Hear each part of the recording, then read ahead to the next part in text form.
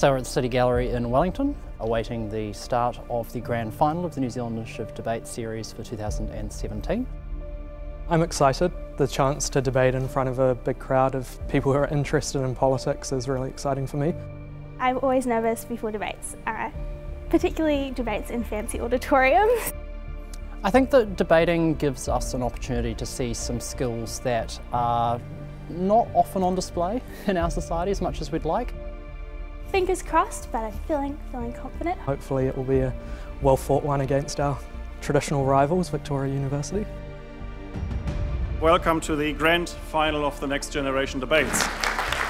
We've been doing this for 6 years, but we find it particularly important to bring policy debates to young people, and this is what this tournament is about. In case you're wondering, this is a bag of rocks. But what I can tell you is this. Governments should maintain their debt around reasonable levels, without having to cut back on the things you've already promised. Which is incredibly low by international standards. I enjoy debating in general because of the competitive nature of it. But here's the other really important thing.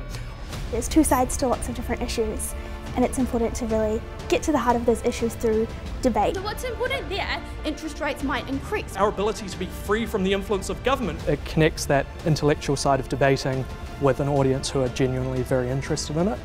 Secondly though, It is analytical, it's robust, it's evidence-based. But the final thing we would say, it's time to lighten the load. So I think we should begin by congratulating both teams for an excellent debate. We have awarded it unanimously to the team from Victoria University. I'm delighted to have been able to take part, and I know Ailey's back for a second year, so we're suckers for punishment in that regard. So thanks, NZI.